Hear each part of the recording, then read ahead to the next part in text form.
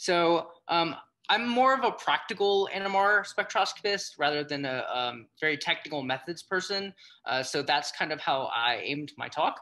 I also hope that we can have kind of a back and forth discussion if anyone has any questions about practically how to do this. But I'm really excited because I really like this. I know a lot of people are solids here, but hopefully I can convert you to the dark side of solution. So my talk is broken up into two parts. The first part is just the basics of using methyls in solution NMR. And then there's a break for questions. And then the second part is more practical applications of using methyl probes from my own research, solving a structure, doing chemical shift mapping of large protein-protein complexes, and then measuring dynamics that are important to biomolecular function. So I think probably everyone here already knows this, but just to recap, studying high molecular weight species by solution NMR is super, super difficult. And this is because large proteins exhibit very slow molecular tumbling and large T2 relaxation rates, leading to fast decay of your NMR signals.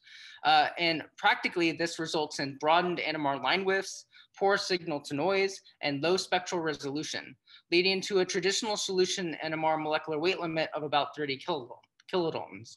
And if you look at one-dimensional amide proton spectra for proteins of different molecular weights, you can see when you go from 8 kilodaltons to 24 kilodaltons, you've already reduced your spectral sensitivity and line widths by quite a lot, making it really difficult to do anything for proteins above this size in solution by traditional methods. So over the last 2 decades, there's been a lot of energy into advancing and overcoming these traditional methods, these traditional size limits. First in hardware, so there's been new high-field NMR magnets, such as the 1.2 gigahertz magnet commercially available by Bruker these days, and new cryogenic NMR probes that allow for signal enhancement. There's also been advances in isotopic labeling schemes and commercial precursor availability. Deuteration and methyl sidechains are the most popular of these. And then new NMR methodologies and pulse sequence, for example, amide and methyltrosy, fast pulsed NMR, and non-uniform sampling. And we'll only talk about a subset of these as they relate to methyls today. So why are methyl groups so great for solution NMR?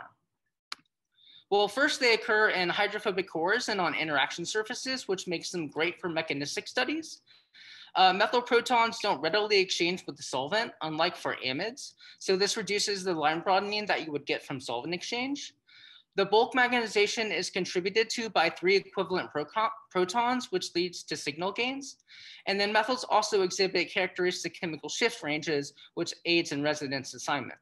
So if you just look at a 2D correlation plot of methyl proton and methyl carbon from chemical shifts from the BMRB for different methyl types on different amino acids, you can really see that these methyls, owing to their unique chemical environment, like to live in very specific parts of your NMR spectra, which makes it really easy to tell with which type of methyl that you're working with.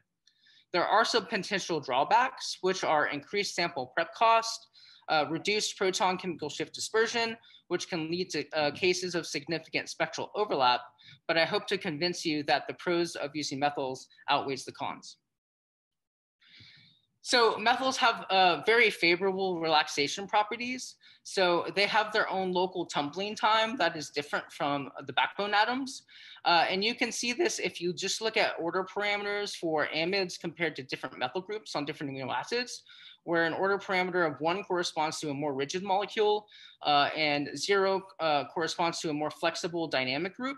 And as you increase the length of your amino acid side chain where the methyl lives, for example, methionines are have a quite long side chain, you get more flexible moieties. And there are also differences in the contribution of relaxation mechanisms. So chemical shift anisotropy is not such a big deal for methyl groups as it is for amides, but dipole-dipole interactions is still a dominant relaxation mechanism. So methyl labeling is often combined with deuteration, and I'm showing you a really extreme case of why this would be important for a protein that's almost 500 kilodaltons. So if you have a fully protonated sample that's not methyl labeled, and you record a 2D spectra, the only signals that you get are those coming from a very flexible and disordered termini. Whereas if you deuterate your protein, the backbone in combination with methyl labeling, you recover a bulk of your signal. And this is because you've reduced a lot of dipole-dipole relaxation from nearby protons. So I'm not going to talk about this in great detail, but methyl-trozy is one of the most important things that has been developed for methyl NMR studies of large proteins. And this was work done by Vitaly Turganov and Louis K. Were shown for an 82 kilodalton MSG protein, you get signal enhancement of about 2 to 3-fold. And the difference between the trozy HMQC versus the HMQC, it's just a couple of different changes in pulses that reduces the mixing of slow and fast relaxing components of your methyl spin. And if you look at simulated magnetization from these two experiments for a 650 kilodalton protein, you can really see that when you use the HMQC experiment, your magnetization is a lot more long-lived. And if you want to learn more about this, you can read a recent review by Schutz and Springers and Progress of NMR that really goes into the spin physics of this in excruciating detail. Here's a curated list of different large molecules that have been studied by solution NMR, mostly by methyl groups. And the most impressive of these probably is the proteasome, which was studied by Louis K's group. And then the ribosome, which is even bigger than that, studied by John Christodoulou's group. And this really shows that when you apply all these different techniques, that you can really do solution NMR on things that are even bigger than a megadalton, which is kind of crazy to me. So how do you isotopically label your methyl groups? You exploit the biosynthesis pathway of E. coli.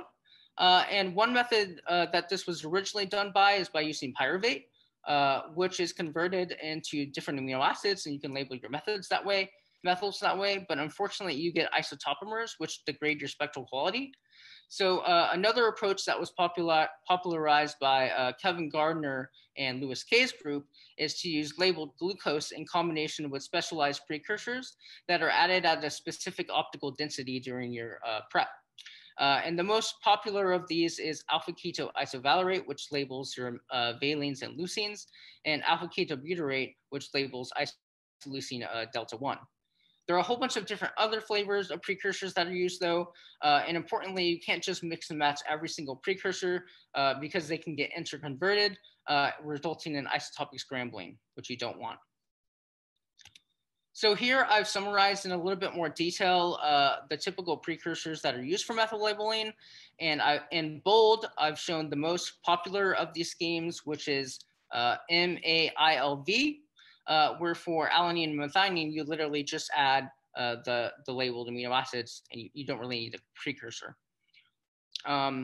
If anyone's interested in doing these kind of preps, feel free to either contact me and I'll give you a protocol, or you can read either of these reviews that I've shown here.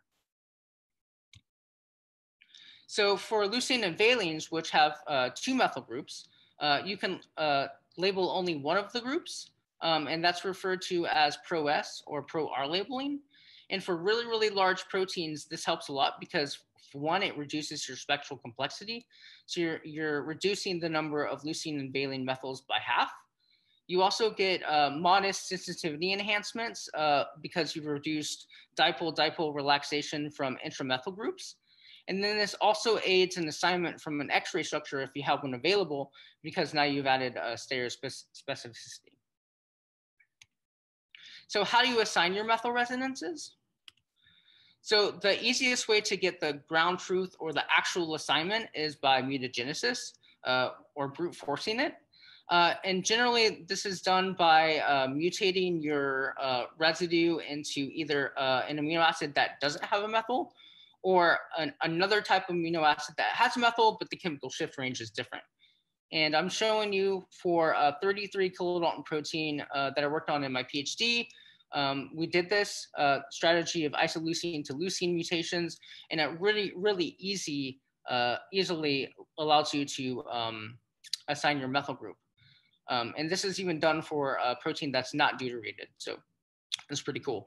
But if you have 100 methyl groups in your protein, you don't want to do 100 of these experiments. So you really got to do other methods.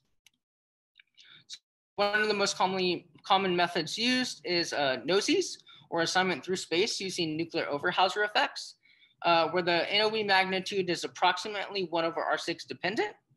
But for large proteins that have very dense methyl groups, or if you're using very long mixing time in your NOESY experiments, you get spin diffusion effects. So this distance dependence isn't exactly like that. I'm showing you an example from my own research for a 95 kilodalton TCR MHC complex, where you're seeing strips from a 3D amide to methyl NOESY experiment, and we use the X-ray structure to guide our assignment of the methyls from a known backbone assignment. I'm also showing you on the right that for very large proteins, that the distance that you can observe these NOEs becomes a lot less. But what you can't appreciate from this graph is that for large proteins, the total number of NOEs also goes down relative to smaller proteins. So to get around that, we've been using fast pulse NMR, specifically so fast NMR experiments that allow for enhanced signal to noise. Here we use very short relaxation delays of 0.2 seconds rather than 2 seconds, which would normally be used. That allows us to record 3D experiments in 8 hours rather than 1 day without using non-uniform sampling. And we can also observe a greater number of NOEs relative to a reference experiment. Rosie and Kalodimos have released a suite of these so-fast experiments, 15 different experiments of different flavors. And we really like these experiments, specifically the methyl-methyl, amide to amide, and amide to methyl NOESIes that you can get. You can also assign through the bond. And the most popular way to do this is by out and back experiments developed by Vitaly Turganov and Louis Kay. And the approach here is that you linearize your ILV spin system, so you don't send the magnetization down both sides of the branch. That allows you to get sensitivity gains. And they also use COSY type magnetization transfers. Unfortunately, this type of experiment requires that you have the C alpha, C beta, and CO assignments. But if you have these available, this is a really quick and easy way to assign your methyls. So on the right, I'm showing you an example for 95 kilodalton TCR MHC complex, where we've recorded standard H and CA in green, H and CB in red, and then the out and back experiment in black and gray. And when you overlay these experiments, you get a really nice correlation between the signals, which allows you to assign the methyls.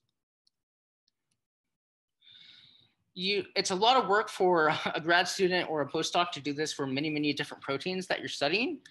So there's been a lot of pushes into automating your methyl assignments. And the general idea of doing this is using NOEs from 3D CCH experiments, using short or long mixing times to get different distance restraints. And I'm summarizing the different programs that have been developed to do this.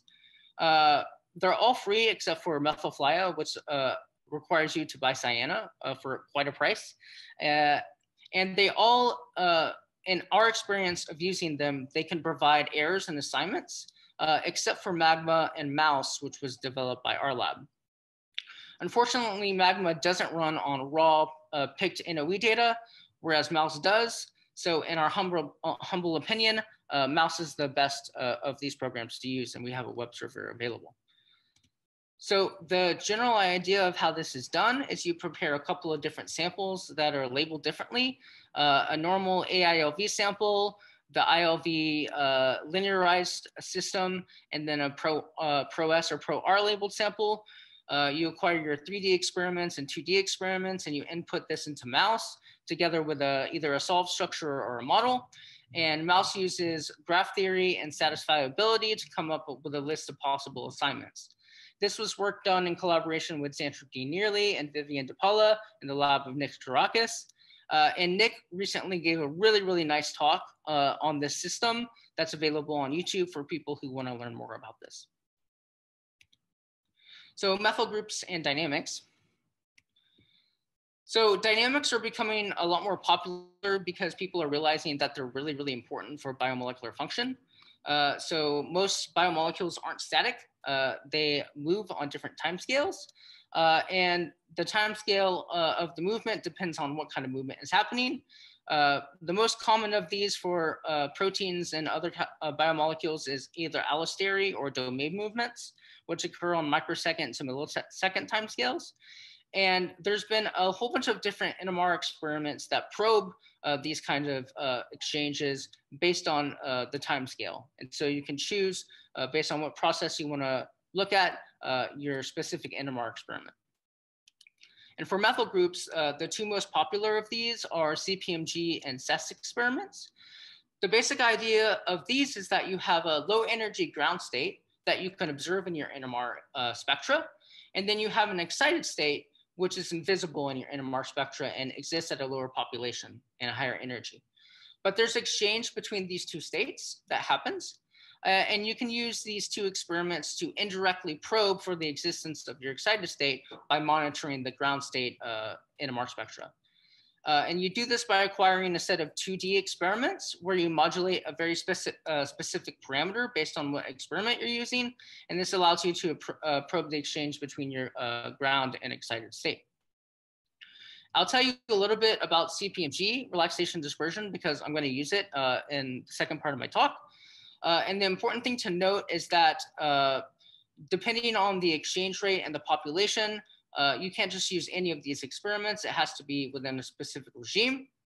But if it's in this regime, you can obtain cool parameters such as the population of your ground and excited state, the exchange rate between these two states, and the absolute value of the difference between the chemical shifts for these two states. And in CPMG, what you do is you monitor the relaxation of the transverse plane, which is read out as R2 effective. And you do this by applying a series of 180-degree pulses at different frequencies, which is called the CPMG frequency. You apply these during a relaxation delay in your experiment. And when you apply these CPMG pulses, you quench the exchange between your two states. So in your actual CPMG results, what you get is a comparison of R2 effective versus CPMG pulse, where when you don't apply a lot of these pulses, you get a lot of exchange. And as you increase their CPMG frequency, you've quenched your exchange if the exchange actually exists. Okay, so here's where I break for questions. Thank you so much. I know I simplified a lot of those things, but if anyone has any questions, I'm happy to answer them. Yeah, thank you so much, Andrew. To the audience, if you have any questions, please post them on the Q&A. Yeah, it looks like we don't have any questions yet, but maybe somebody's probably typing in a question, so we will wait for a minute or two. If not, I will just go on to probably the most interesting part. Yeah, somebody posted a question in the chat. So the question is, how come mouse is more precise than other algorithms? Yeah, so that's a really good question. It's a little complicated, but each of the programs kind of has a different way of approaching the problem. And the way mouse does this is by basically constructing graphs of every possible combination that could exist. And we also create an ensemble of structures that we pull from. So mouse uses very fancy computer algorithms to actually enumerate all possible assignments based on these graphs that it creates from your structures. And it comes up with lists of assignments. And so these other programs, other than Magma has a very similar approach. They don't really construct these all possible assignment graphs. And so that leads to potential errors in your assignment. I think that's the best way I can describe it. Maybe if you watch Nik's lecture on this, you can get a little more detail. What's the limit for protein sizes using this method? Well, it depends what specifically this method means. If you want to use methyls for solution, you can go to 2 megadaltons, but doing all the assignment experiments at 2 megadaltons won't work. So you kind of have to like make smaller domains that you assign and transfer to your full-size proteins. But you can do very, very large proteins up to megadaltons. There's one more question. I don't know if from that answers that question. Peter. For relaxation dispersion, do you use all 3 protons in the methyls, or do you deuterate 2 of them? Yeah, that's a great question. So for the order parameter measurements, typically that's done using deuteration. You deuterate one of the methyl groups. But for CPMG and CES type relaxation experiments, those are normally done where you've have all 3 protons on your methyl are protonated. But there are different flavors of CPMG relaxation, single quantum, double quantum, and multiple triple quantum, where you select a specific coherence in that methyl group, depending on your exchange regime and your protein size. But generally, they're all protonated. Okay, I guess if there are no more questions for the moment, we could probably go ahead with the rest of your talk. Meanwhile, if there are other questions, please do post them in the Q&A box. Thank you. All right, thank you for your questions. Okay. All right, so just a brief overview of the system that we work on in our lab.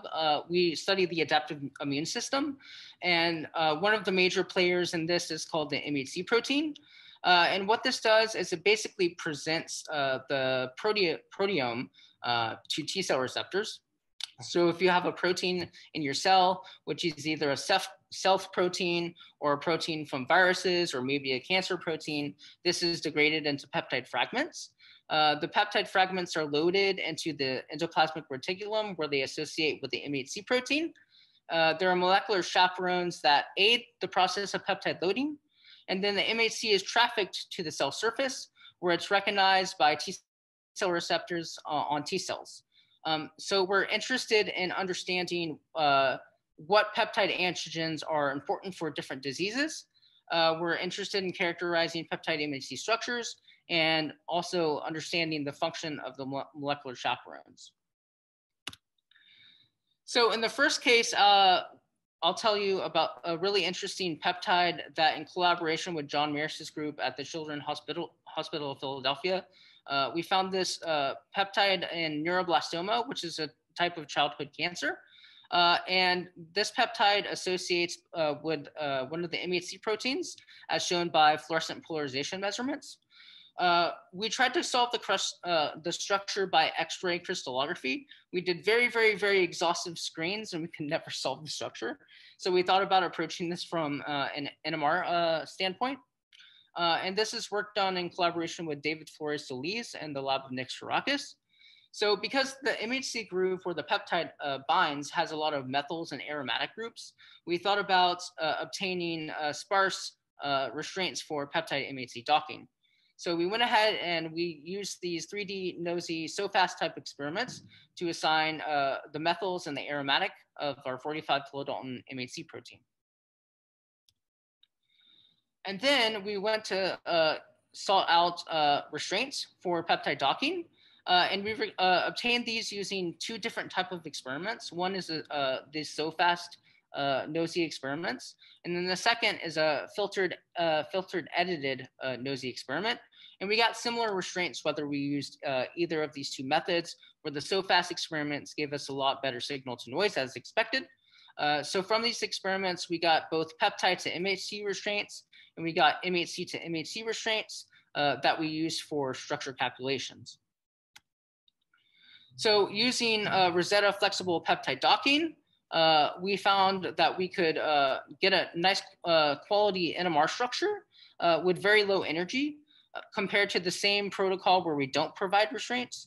You get kind of a funky peptide docking and very low energy structures, showing that even a small number of NOE restraints can drive this kind of docking. The peptide conformations that we obtained follow expected values on the Ramachandran plot. And then once we have this peptide MHC structure, we can identify surface features of the peptides that are presented to TCRs.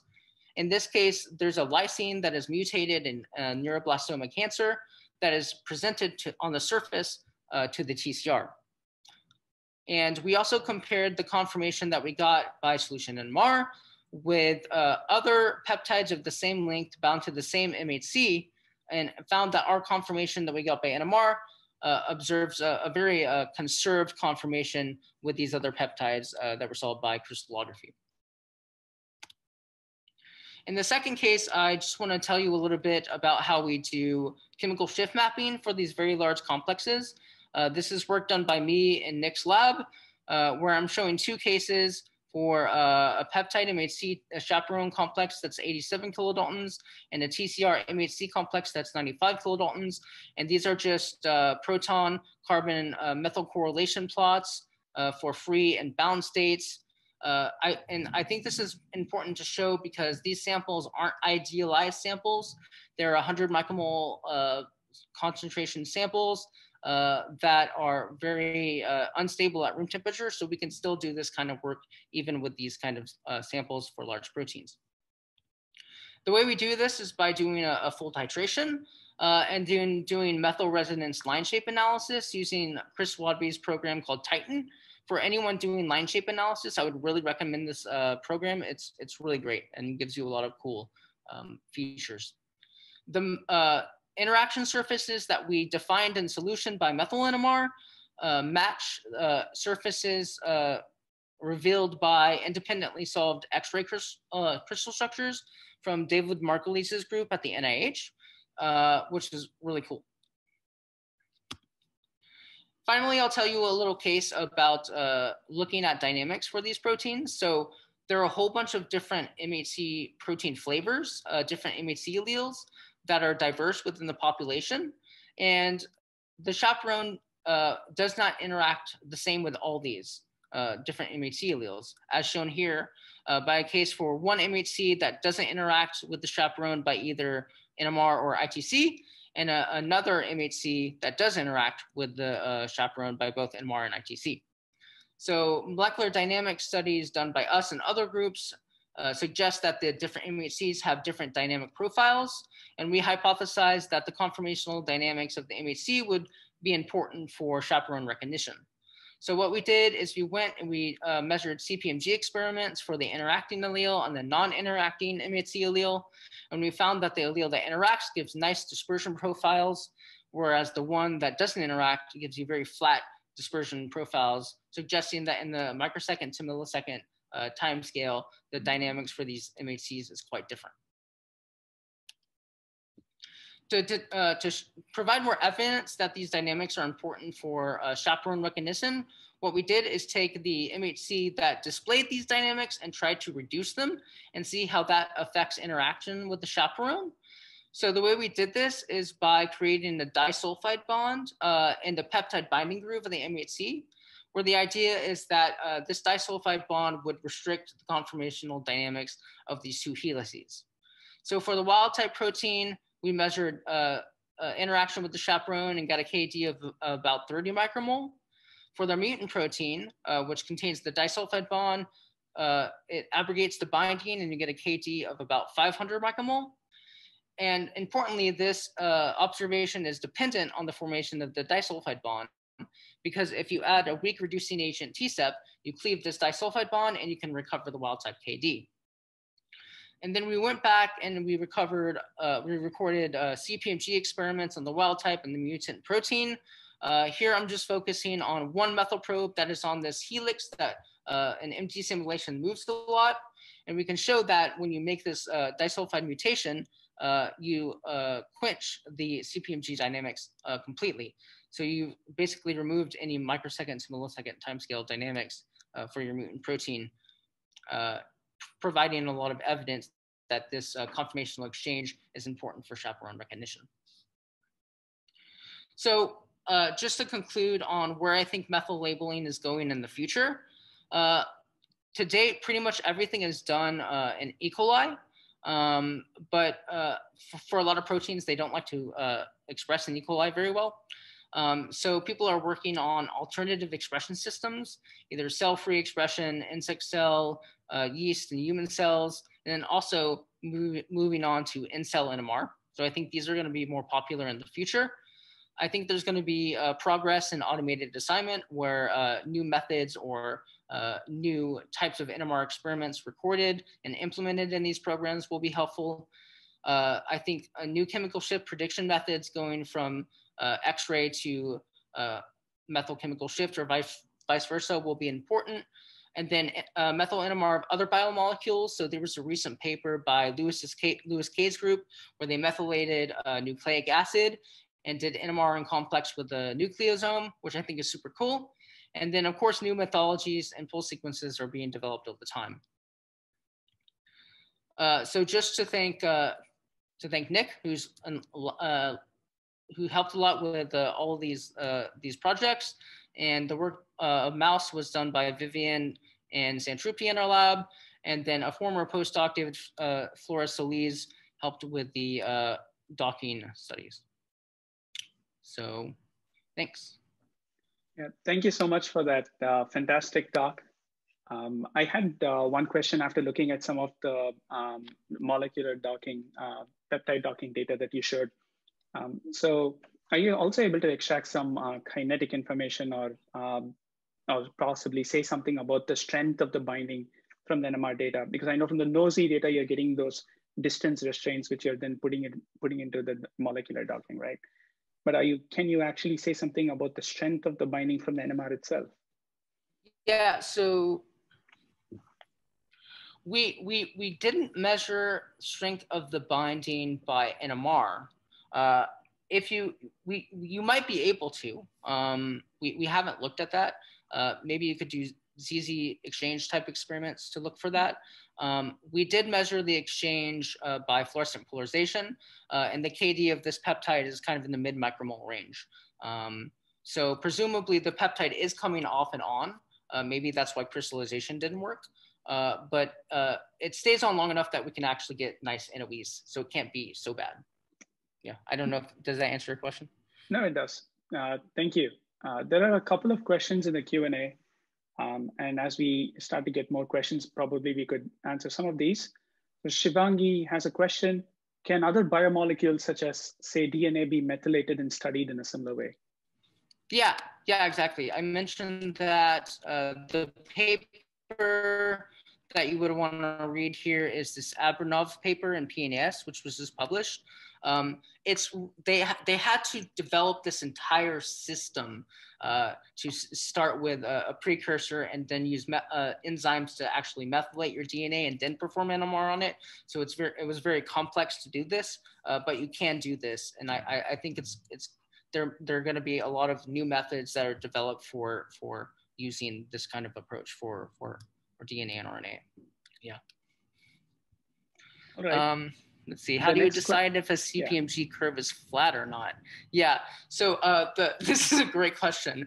The field kind of came on that. Let's see if I can go back to a curve. The field kind of had the standard is that if your R2 effective is greater than 1, it's considered a CPMG curve. I think in reality, I think that's a very low number. But that's what people use. If it's the R2 effective, the change between the 0 and whatever large CPMG frequency you use is at least 1, then it could be considered effective.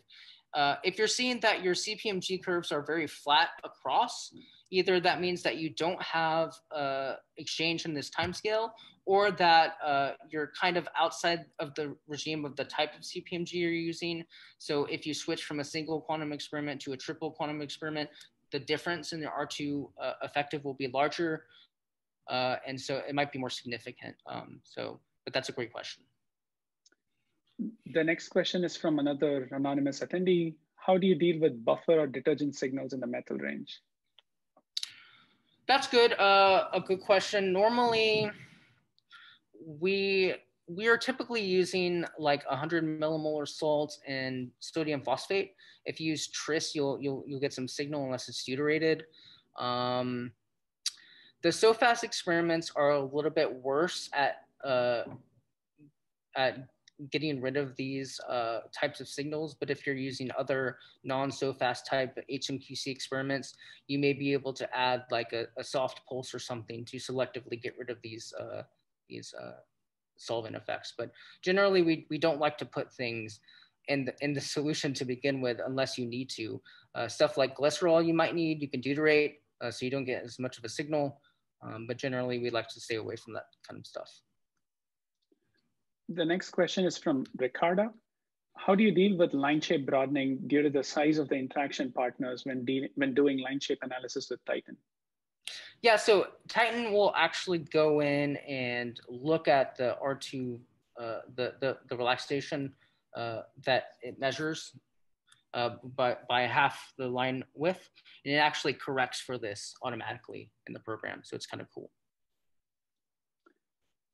All right. The next question is from an anonymous attendee. Why do people only show CPMG curves for residues that have dispersion? What about the rest of the protein? Yeah. So generally, at least when I like to show this data, I show all the methyls in the protein. And for each of the methyls, I will show which one has chemical exchange by CPMG in a certain color based on the scale of the delta omega. And then the ones that don't have dispersion, I like to show on a structure that they don't have dispersion by color than black or gray or something. But yes, you're right. And a lot of these papers, they only focus on the ones that have dispersion, and there's like, they occur on a specific surface, and then everything else doesn't have dispersion. That's kind of how they classify it. I think maybe it could help to actually show more readily which ones don't have dispersion too. Yeah.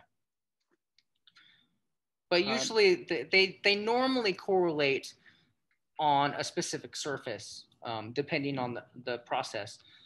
The only case where you don't have that is if there's some kind of allosteric network or communication, and then you'll see residues that have dispersion in the core of the protein as there's a dynamic process going through the protein.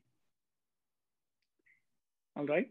The next question is, how much do you have to invest extra for methyl labeling in addition to 15N, 13C, and deuterated sample for a 1 liter culture? Yeah, so the highest cost when you're doing these kind of preps is the D2O, so which is about $300 for 1 liter of D2O. The D2O you can recycle and use a couple of times, but it's not infinite. And then also the deuterated glucose is quite expensive. So I think the total cost for a standard prep is about in the range of 5 times more expensive than your corresponding normal N15 prep in water. So it's expensive, but you get what you pay for.